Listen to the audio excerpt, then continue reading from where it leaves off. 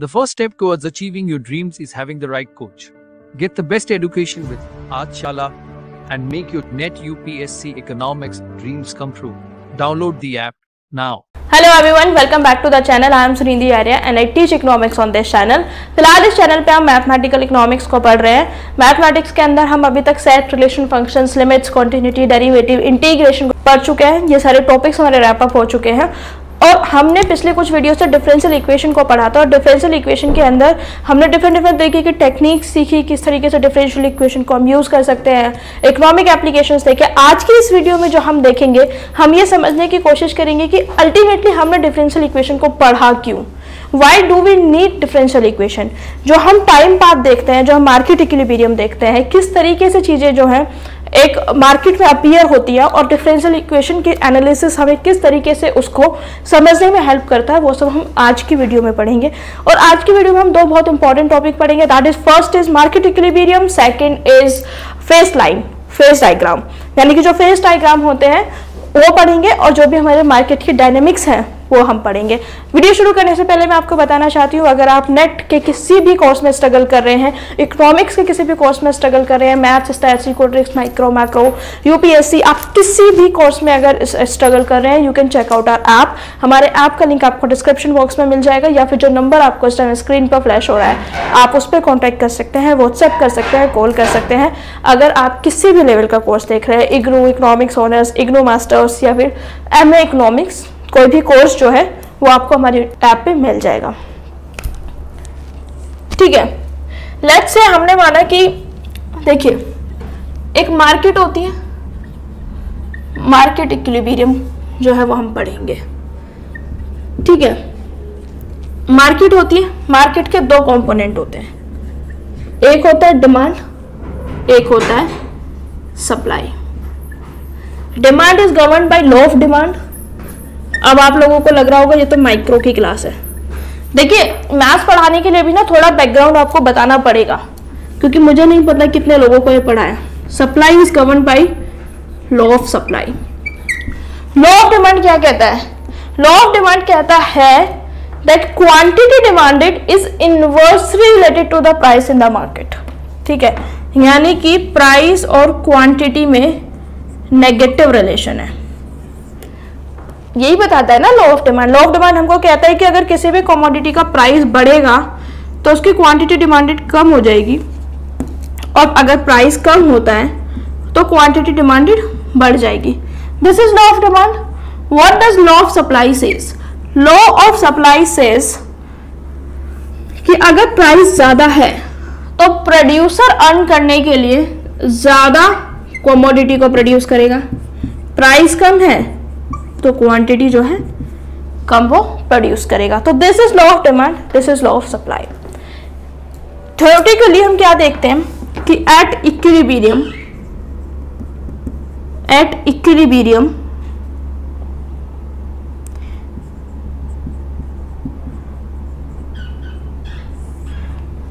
Demand is equal to supply. ठीक है, यानी कि क्वांटिटी डिमांडेड क्वांटिटी सप्लाइड के इक्वल होगी। और जब क्वांटिटी डिमांडेड क्वांटिटी सप्लाइड के इक्वल होगी, मैंने आपको क्या बताया था, क्वांटिटी डिमांडेड किस पे डिपेंड कर रही है? प्राइस पे। क्वांटिटी सप्लाइड किस पे प्राइस डिपेंड कर रही है? प्राइस पे। यानी कि ये दोनों के दोनों ऐसे फैक्टर हैं जो प्राइस पे डिपेंड कर रहे हैं। ठीक है, इस प्राइस पे कितना क्वांटिटी डिमांडेड हुआ, कितना क्वांटिटी सप्लाइड हुआ, तो क्वांटिटी डिमांडेड और क्वांटिटी सप्लाइड दोनों एक चीज पे डिपेंड कर रहे हैं, राइट? तो quantity demanded is equal to quantity supplied, that is at equilibrium level. Now at price is equal to quantity demanded and quantity supplied. यानी कि जो भी क्वांटिटी पे हमारा डिमांड और सप्लाई इक्वल होगा, उस डिमांड पे मतलब उस प्राइस पे जितना डिमांड किया जा रहा है या उस प्राइस पे प्रोड्यूसर कितना सेल कर रहा है, that is our equilibrium price. ठीक है, तो आपको थ्योरेटिकल जो इसका फ्रेमवर्क है वो समझ में आया। मार्केट इक्विलिब्रियम को हमको देखना है। मार्केट में जो इक्विलिब्रियम है वो दो चीजों पे डिपेंड करता है, पहला डिमांड पे, दूसरा सप्लाई पे। डिमांड लॉ ऑफ डिमांड के द्वारा गवर्न किया जाता है, सप्लाई लॉ ऑफ सप्लाई के द्वारा गवर्न किया जाता है। लॉ ऑफ डिमांड हमको कहता है कि जो प्राइस और क्वांटिटी है उसमें नेगेटिव रिलेशन है। लॉ ऑफ सप्लाई हमको कहता है कि प्राइस और क्वांटिटी में पॉजिटिव रिलेशन है। लॉ ऑफ डिमांड का क्या मतलब है कि अगर प्राइस हमारा बढ़ेगा तो हमारा क्वांटिटी डिमांडेड कम होगा, प्राइस हमारा कम होगा तो क्वांटिटी डिमांडेड हमारा बढ़ेगा। प्राइस हमारा बढ़ा, क्वांटिटी सप्लाइड हमारा बढ़ा, प्राइस हमारा कम हुआ, क्वांटिटी सप्लाइड हमारा बंद हुआ। इक्विलिब्रियम पे क्या है, demand is equal to supply, quantity demanded is equal to quantity supplied. अब अगर हम इसका लीनियर फॉर्म देखें तो linear form would be D is equal to A minus B P T. Supply is equal to ए तो यहां पे लिख लिया, C plus T P T. ठीक है, this is demand, this is supply. देखिए इसका स्लोप क्या है, नेगेटिव, यानी कि लॉ ऑफ डिमांड को सेटिस्फाई कर रहा है। नेगेटिव रिलेशन था तो माइनस, पॉजिटिव रिलेशन था तो प्लस। सप्लाई में पॉजिटिव था तो यहाँ पे प्लस हो गया। A B C T these are greater than zero, सब ग्रेटर देन जीरो है, कुछ भी नेगेटिव नहीं है। And apart from that A is greater than सी। ये हमने जो रेस्ट्रिक्शन लगाई है, ये क्यों लगाई है वो मैं अभी आपको थोड़ी देर में बताऊंगी। फर्स्ट इक्वेशन हमको क्या बताती है, फर्स्ट इक्वेशन हमको बताती है कि जो डिमांड है वो प्राइस से नेगेटिवली रिलेटेड है। सेकंड इक्वेशन हमको बताती है जो सप्लाई है वो प्राइस से नेगेटिवली रिलेटेड है। और जो पीटी है ये क्या है, price in a particular time period. अब हम मानते हैं कि क्योंकि हमको एक ही टाइम पीरियड कंसीडर करना है, इक्विलिब्रियम को देखना है, तो इक्विलिब्रियम में दो कंडीशंस होती हैं। सबसे पहली कंडीशन तो ये होती है इक्विलिब्रियम की, इसमें मार्केट क्लियर हो जाती है। मार्केट क्लियर होने का क्या मतलब है, मार्केट क्लियर होने का मतलब ये है कि नो एक्सेस डिमांड और सप्लाई, जितनी डिमांड रिक्वायर्ड है उतनी ही सप्लाई होगी। यानी कि मार्केट क्लियर कब होगी, जब कोई भी एक्सेस डिमांड या एक्सेस सप्लाई नहीं हो। That is when we say that market is cleared. Second, ये जो है ये ओवर टाइम चेंज नहीं होगा, it does not change over time, यानी कि बहुत शॉर्ट रन पीरियड में ये चेंज नहीं हो जाएगा, इसको चेंज करने में टाइम लगेगा। तो हम क्या करते हैं, जो हमारा प्राइस है उसको मान लेते हैं P star. Let's say this is the price. ठीक है, तो दोनों इक्वेशन में रिप्लेस कर दीजिए। D is equal to A minus B P star, S is equal to C plus T P star. Since they are in equilibrium, let's keep demand and supply equal. Demand is equal to supply, तो demand is a minus b p star, supply is c plus dp star। ठीक है, a minus c is equal to dp star, ये इधर जाएगा bp star। a minus c is equal to p star d plus b। p star की क्या value आ गई, p star की value आ गई a minus c upon d plus b। This is are equilibrium price. ठीक है, आप देखिए आपको इतना तो समझ में आ गया होगा कि इक्विलिब्रियम प्राइस है, लेकिन मुद्दे की बात यह कि हमने इक्विलिब्रियम प्राइस तो निकाल लिया, ये हमको समझ में आ गया। इतना तो हमको माइक्रो इकोनॉमिक्स में भी पढ़ा था कि अगर हमको क्वांटिटी डिमांडेड और क्वांटिटी सप्लाइड के दो इक्वेशंस गिवन है तो हमको क्या करना है, हमको उसमें वैल्यूज को इक्वल रखना है, वैल्यूज को कैलकुलेट करना है। डिफरेंशियल इक्वेशन में क्यों पढ़ा रहे हो इसको, पॉइंट ये है कि why we are studying in differential equation. तो इंपॉर्टेंट पॉइंट ये है कि हम इसको डिफरेंशियल इक्वेशन में इसीलिए पढ़ रहे हैं क्योंकि देखिए जरूरी है कि क्या हर वक्त इक्विलिब्रियम हो। जब मैंने आपको डिफरेंशियल इक्वेशन पढ़ाया था तो एक बहुत इंपॉर्टेंट कॉन्सेप्ट पढ़ाया था जो कि टाइम पाथ का कॉन्सेप्ट था। ठीक है, टाइम पाथ का कॉन्सेप्ट जो मैंने आपको लास्ट वीडियो में पढ़ाया तो मैंने उसमें बताया था कि ओवर द टाइम कोई भी चीज कैसे ग्रो करेगी, कैसे डिके करेगी, वो डिपेंड करता है डिफरेंट पैरामीटर्स पे। जैसे कि मैंने बताया था a e की पावर माइनस थीटा t। ठीक है, ये जनरल एक फॉर्मूला था जिसमें हमें एक इनिशियल टाइम पीरियड हमें कितना एज्यूम करना है और इनिशियली क्या वैल्यू है वो हमको पता होनी चाहिए। इक्विलिब्रियम प्राइस हमको गिवन है, इतना हमको पता चल गया। लेकिन जब भी मार्केट में एडजस्टमेंट हो, जब भी मार्केट में डिमांड ज्यादा हो या सप्लाई ज्यादा हो, तो हम फिर से इक्विलिब्रियम लेवल पे कैसे जाएंगे, वहां पे डिफरेंशियल इक्वेशन का हम यूज करते हैं। यानी कि अगर एक्सेस डिमांड है तो किस तरीके से जाएंगे, एक्सेस सप्लाई है तो किस तरीके से जाएंगे। ठीक है, एक चीज और समझ लीजिए, ये जो रेस्ट्रिक्शन थी a is greater than c, वो हमने इसीलिए लगाई थी क्योंकि यहाँ पे न्यूमरेटर में a माइनस सी है और a इज ग्रेटर c का मतलब ये है कि जो हमारा प्राइस है वो हमेशा पॉजिटिव रहेगा। अगर हम ये कंडीशन नहीं लगाएंगे तो प्राइस हमारा नेगेटिव भी आ सकता है, जो कि प्रैक्टिकली पॉसिबल नहीं है, इसीलिए ये रेस्ट्रिक्शन लगी हुई है। हमको इक्विलिब्रियम का प्राइस पता चल गया, लेकिन हमको ये नहीं पता है कि किसी भी टाइम पीरियड में अगर इक्विलिब्रियम का इक्वल प्राइस नहीं है तो उसमें हम क्या करेंगे। तो देखिए कॉमन सेंस वाली बात है, दो ही कंडीशन होंगी, या तो एक्सेस डिमांड होगी या फिर एक्सेस सप्लाई होगी। अब आप अपने माइक्रो इकोनॉमिक्स की नॉलेज लगा के आप मुझे बता सकते हैं, अगर किसी भी डिमांड की एक्सेस डिमांड है तो उसका प्राइस क्या होगा, ज्यादा, और एक्सेस सप्लाई है तो प्राइस क्या होगा, कम। अगर डिमांड ज्यादा है, greater than, if demand is greater than supply तो प्राइस बढ़ेगा, if demand is less than supply तो प्राइस घटेगा। बेसिक माइक्रो इकोनॉमिक्स, ठीक है। तो अब हम इसको देखते हैं कि इसको हम किस तरीके से कर सकते हैं। तो हम इसको एक देखने के लिए कि कोई भी अगर हमारा प्राइस इक्विलिब्रियम पे नहीं है, यानी कि एक्सेस डिमांड या एक्सेस सप्लाई की कंडीशन है, तो हम उसको किस तरीके से उसका टाइम पाथ देखते हैं। तो उसके लिए हम एक चीज करते हैं, that is known as the adjustment rule, ठीक है। एडजस्टमेंट रूल, जैसे कि इसका नाम है एडजस्टमेंट रूल, आप इसके नाम से ही समझ रहे होंगे इसका मतलब क्या है, यानी कि हम एडजस्ट करेंगे चीजों को, ये देखेंगे कि टाइम पाथ कैसे बन के आता है ताकि अल्टीमेटली एक मार्केट इक्विलिब्रियम को अटेन कर ले। अब ये जो एडजस्टमेंट है इसको हम किस तरीके से इनकॉर्पोरेट करेंगे वो मैं आपको बताती हूँ। dp अपॉन dt, यानी कि जो हमारी इक्वेशंस है उनमें is equal to theta minus S T, theta is greater than 0, right, ठीक है। ये क्या है हमारा, ये हमारा एडजस्टमेंट कोएफिशिएंट है, या फिर ये कह सकते हैं एक पैरामीटर जो कि एडजस्टमेंट को बता रहा है, जो कि ऑलवेज ग्रेटर देन 0 होगा। अब इसमें ये देखिए थीटा जो है एक पॉजिटिव कांस्टेंट है, तो अगर हमारा dp बाई डी टी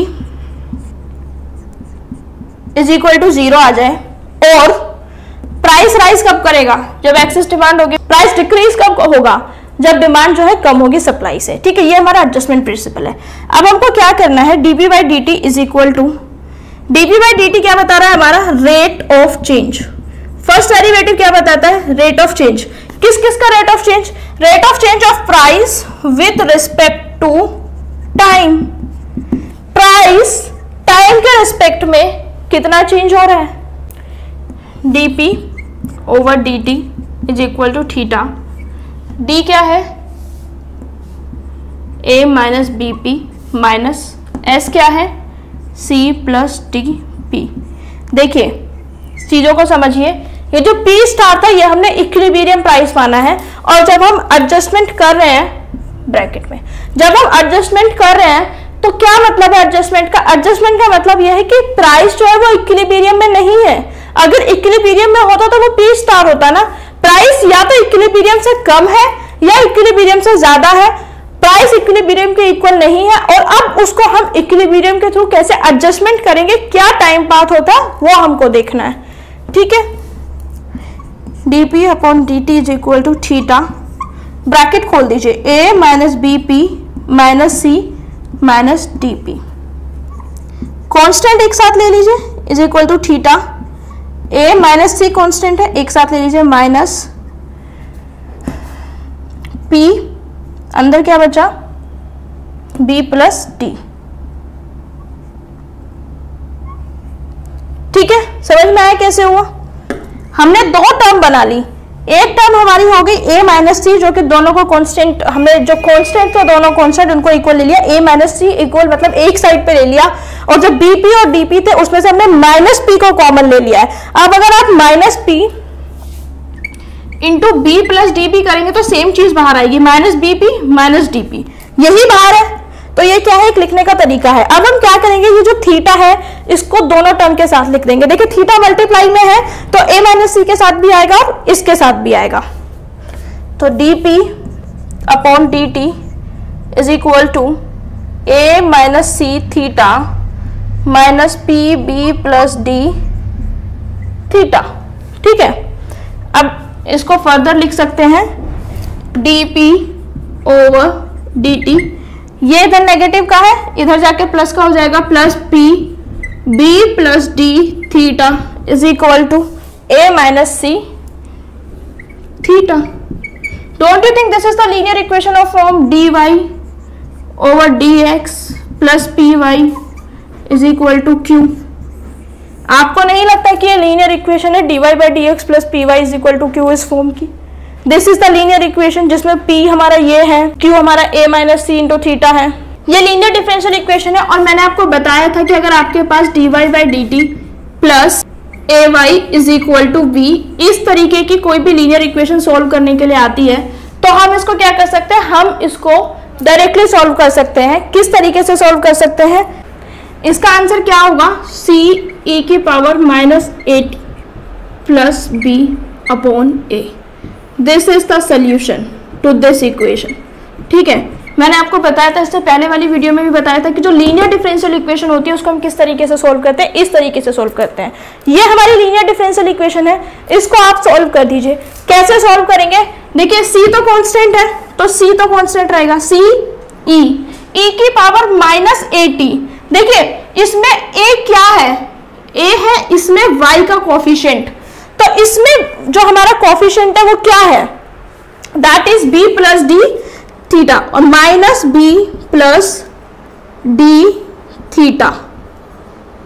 ठीक है, इतना आपको समझ में आ गया, इनटू टी। आपको समझ में आया? हमने जो dy by D T plus A Y is equal to be लिखा, वो क्यों लिखा और किस तरीके से लिखा गया, वो लिखा गया है, उसकी जो वैल्यू है c e की power minus A T plus B upon ए। कुछ क्वेश्चंस जो आप एग्जाम में देखेंगे या फिर जो आपने स्टैंडर्ड टेक्स्ट बुक है उसमें यहाँ पे ए भी हो सकता है, तो आप कुछ भी कांस्टेंट ले सकते हैं। आपके कन्वीनियंस के लिए मैं यहाँ पे ए ही लिख देती हूँ क्योंकि स्टैंडर्ड बुक्स में ए ही है। तो ए ई की power minus A T plus B upon ए। ठीक है, तो हमको क्या करना होता है, ए की जगह हमने कांस्टेंट लिखा e की पावर माइनस ए, y का कोफिशिएंट y जो है हमारा, इसमें इस वाली इक्वेशन में अगर हम देखें तो हमारा y का कोफिशिएंट क्या होगा, p b plus D into theta. ठीक है, माइनस है तो माइनस आ गया, प्लस b अपॉन ए।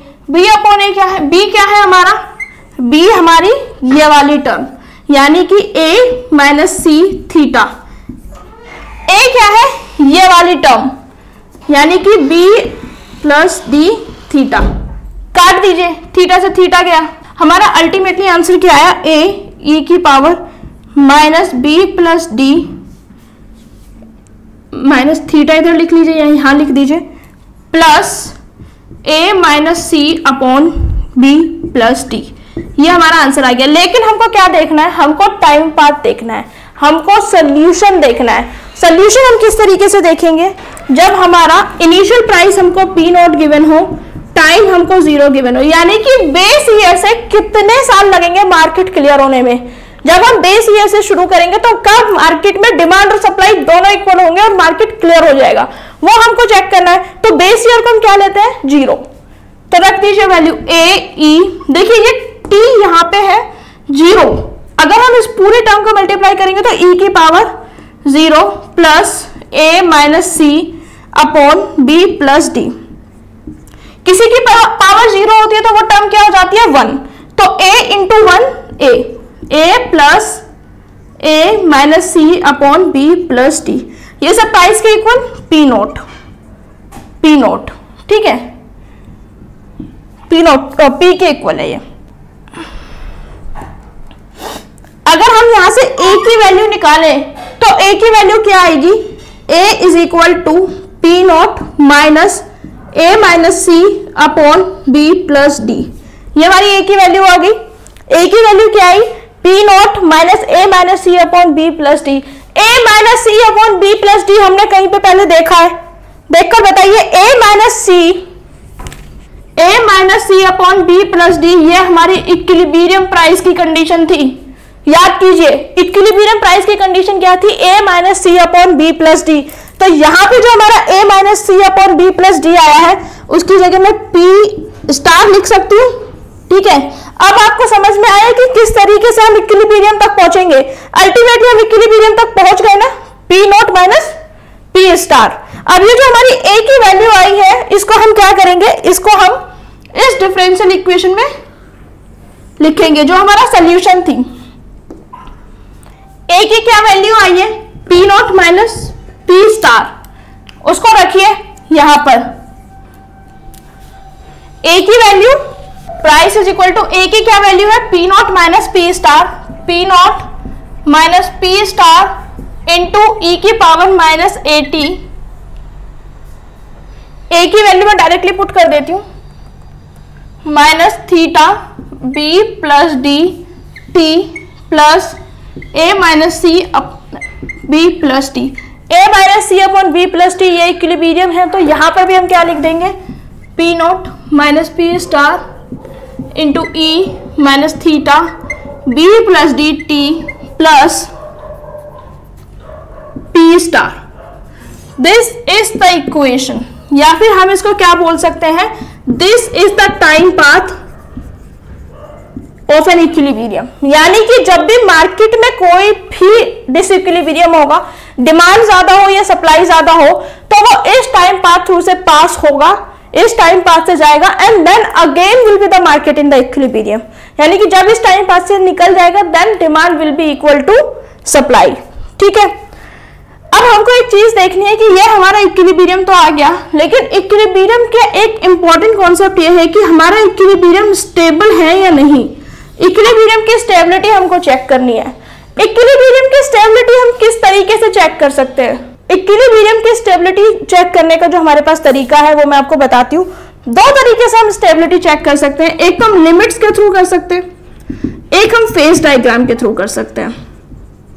ठीक है, देखिए कोई भी इक्विलिब्रियम स्टेबल कब होगा, कोई भी इक्विलिब्रियम स्टेबल कब होगा, जब डिमांड और सप्लाई बहुत लंबे टाइम तक सेम रहे, और कोई भी प्राइस एक स्टेबल इक्विलिब्रियम की तरफ लेके जाएगा। दो प्राइस है ना यहाँ पे, एक पी नॉट है जो कि हमने माना था कि इक्विलिब्रियम का प्राइस नहीं है, एक प्राइस है पी स्टार जो कि हमने माना था इक्विलिब्रियम का प्राइस है। तो अगर इक्विलिब्रियम की हम बात करें तो उसमें स्टेबिलिटी कब आएगी, जब ये जो प्राइस हमारा इक्विलिब्रियम में नहीं है, ये लॉन्ग रन में स्टेबिलिटी की तरफ बढ़े, स्टेबिलिटी की तरफ यानी कि पी स्टार की तरफ बढ़े। जब जब हमारा प्राइस इक्विलिब्रियम की तरफ बढ़ेगा टाइम के साथ, तो हमारा वो इक्विलिब्रियम क्या होगा, स्टेबल। और जैसे जैसे हमारा प्राइस इक्विलिब्रियम से पीछे की तरफ बढ़ेगा, यानी कि इक्विलिब्रियम से दूर हटेगा, तो हम उसको क्या बोलेंगे, अनस्टेबल इक्विलिब्रियम। यानी कि हमारा प्राइस, देखिए लिमिट्स में कन्वर्जेंस और डाइवर्जेंस एक कॉन्सेप्ट होता है। कन्वर्जेंस का मतलब क्या होता है कि एक पर्टिकुलर पॉइंट पे हमारा वैल्यू जो है इंक्लाइन कर रहा है, तो अगर इक्विलिब्रियम प्राइस पे हमारा वैल्यू जो है पहुंच जाए, इक्विलिब्रियम वैल्यू पे पहुंच जाएगा, तो वो हमारा स्टेबल इक्विलिब्रियम हो जाएगा। अगर मैं इसको लिख के बताऊं तो limits t tends to infinity pt is equal to, अगर t हमारा इंफिनिटी की तरफ अप्रोच करे तो हमारा जो प्राइस है वो p स्टार इक्विलिब्रियम की तरफ अगर अप्रोच करेगा तो वो हमारा स्टेबल इक्विलिब्रियम है। फेज डायग्राम क्या होता है? Now phase diagram is the important thing. Phase diagram में मैं आपको तीन तरीके की बताती हूँ। फेज डायग्राम का कॉन्सेप्ट इसी क्वेश्चन के थ्रू क्लियर कर देती हूँ। फेज डायग्राम, देखिए हमको बताना है कि फेज डायग्राम होता क्या है। अभी तक हमने जितने भी रामायण पढ़ी डिफरेंशियल इक्वेशन में, वो किस चीज की जंग थी? हमको यह देखना था कि जो हमारा इक्विलिब्रियम है वो स्टेबल है या नहीं। तो वो एक क्वांटिटेटिव तरीका है यह देखने का कि हमारा इक्विलिब्रियम स्टेबल है या नहीं। अगर हम ये देखना चाहें कि जो हमारा इक्विलिब्रियम है वो स्टेबल है या नहीं, through qualitative analysis, through graphical analysis, तो वो हमारा फेज डायग्राम हो जाता है। जब हम रेट ऑफ चेंज को प्लॉट करते हैं y के रिस्पेक्ट में, यानी कि जब हम x एक्सिस पे y लेते हैं, y एक्सिस पे रेट ऑफ चेंज लेते हैं, और जब हम कोई भी फिगर बनाते हैं तो वो हमारा फेज डायग्राम होता है। और हम उससे ये पता लगाने की कोशिश करते हैं कि वो हमारा फेज डायग्राम है या नहीं। फेज डायग्राम के अंदर एक इंपॉर्टेंट कॉन्सेप्ट है, that is phase line. Phase line हमें यह बताने में हेल्प करती है कि हमारी जो इक्वेशंस है या जो हमारी कंडीशंस है वो स्टेबल है या नहीं। ठीक है, जैसे कि ठीक है, लेट्स से ये एक हमारा पॉइंट है, ठीक है, this is a point and this is another point. ठीक है, अब इसमें ये एरो है, ये एरो जो है वो हमारा मूवमेंट्स बता रहे हैं। ठीक है, ये जो एरो है ये हमारा मूवमेंट बता रहे हैं। तो अगर आप इन एरो के मूवमेंट को ध्यान से देखेंगे तो ये जो इसमें बड़े बड़े पॉइंट है, लेट्स से ए, जैसे बी, तो this is a, this is B. तो तो ये इक्विलिब्रियम पॉइंट है। अब आप मुझे बताइए, अगर ये एरो डायरेक्शन बता रहे हैं तो क्या आप इसमें से पता नहीं लगा सकते कि कौन सा इक्विलिब्रियम स्टेबल है और कौन सा अनस्टेबल है? बिल्कुल पता चल सकता है एरो की डायरेक्शन से। देखिए बी में जितने भी एरोज हैं वो बी की तरफ इंक्लाइन कर रहे हैं, बी की तरफ आगे बढ़ रहे हैं, यानी कि अगर कोई वैल्यू ऊपर से आ रही है तो वो भी बी की तरफ आ रही है, और कोई वैल्यू नीचे से जा रही है तो वो भी बी की तरफ जा रही है, यानी कि पर्टिकुलर पॉइंट पे जा रही है, बी पर जा रही है। लेकिन जब आप ए की बात करें तो ए का जो अपवर्ड पोर्शन है वो ए से दूर जा रहा है पॉजिटिवली, ठीक है। और अगर आप ए के डाउनवर्ड पोर्शन की बात करें तो ए का जो पोर्शन है वो डाउनवर्ड जा रहा है नेगेटिवली। देखिए एक यहाँ पे पॉइंट है, एक पॉजिटिवली बढ़ रहा है, एक नेगेटिवली बढ़ रहा है। नंबर लाइन देखिए, नंबर लाइन पे अगर कोई जो एक आपका टर्म है वो पॉजिटिवली बढ़ेगा, दूसरा नेगेटिवली बढ़ेगा, तो कभी भी कन्वर्जेंस नहीं होगा, कभी भी एक जगह नहीं आएंगे। इसमें जो है डायरेक्शन, इस डायरेक्शन के अकॉर्डिंग कभी भी एक साथ हो ही नहीं सकते हैं। तो ए जो है कभी भी हमको स्टेबल इक्विलिब्रियम देगा ही नहीं, ए हमेशा अनस्टेबल इक्विलिब्रियम देगा, बी हमेशा स्टेबल इक्विलिब्रियम देगा, ठीक है। अब डिस्कस करते हैं जो केस हमने अभी अभी पढ़ा। हमने पढ़ा let's say this is the P not is equal to, ये हमारा इक्विलिब्रियम प्राइस है। अब यहां पे जो हमारा ये पी नॉट है, यहां पे हमारा इक्विलिब्रियम प्राइस और जो प्राइस हमने माना था वो सेम हो गया, ठीक है। अब हम आगे की तरफ देखते हैं। पी नॉट हमारा सोल्यूशन में आया था ना बाद में। अगर हमारा जो प्राइस है वो इक्विलिब्रियम से ज्यादा है, लेट्स से यहां पे एक प्राइस है, यहां पे एक जो है इक्विलिब्रियम से कम है, ठीक है। ये देखिए और ये देखिए, आपको नहीं लगता कि हम नीचे से जाएं या ऊपर से जाएं, लेकिन हम जो हमारी फेस लाइन है, यानी कि जो हमारा इक्विलिब्रियम को शो करने वाली फेस लाइन है, उसी को अप्रोच कर रहे हैं, उसी को अप्रोच कर रहे हैं ना हम। चाहे हम P star greater than P, चाहे हम P not greater than P star से आए, चाहे हम P not less than P star से आए, यानी कि ये हमारी कौन सी कंडीशन है जिसमें हमारा जो प्राइस है वो इक्विलिब्रियम से ज्यादा है, प्राइस अगर हमारा इक्विलिब्रियम से कम है, दोनों ही कंडीशन में हम क्या कर रहे हैं, अल्टीमेटली हम इक्विलिब्रियम की तरफ बढ़ रहे हैं, हम इक्विलिब्रियम की तरफ बढ़ रहे हैं। तो ये क्या हो गया हमारा स्टेबल इक्विलिब्रियम,